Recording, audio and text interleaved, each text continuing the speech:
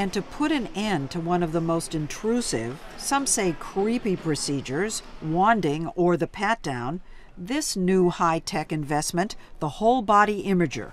It's been nicknamed the peeper because it sees through our clothes searching for bombs.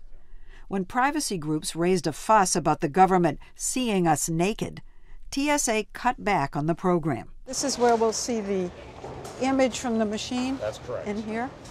Now, Kip Hawley wants travelers to know that the only place the images are ever seen is inside a locked, windowless room. Currently, she has 2 items in each pocket. She has one on the left, one on the right. The machine automatically blurs the face, so the operator doesn't know whose body she's looking at.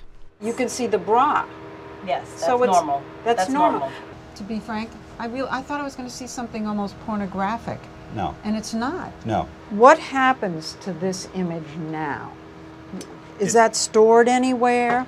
No, it's destroyed as soon as the next one comes. The machines are not capable of storing images.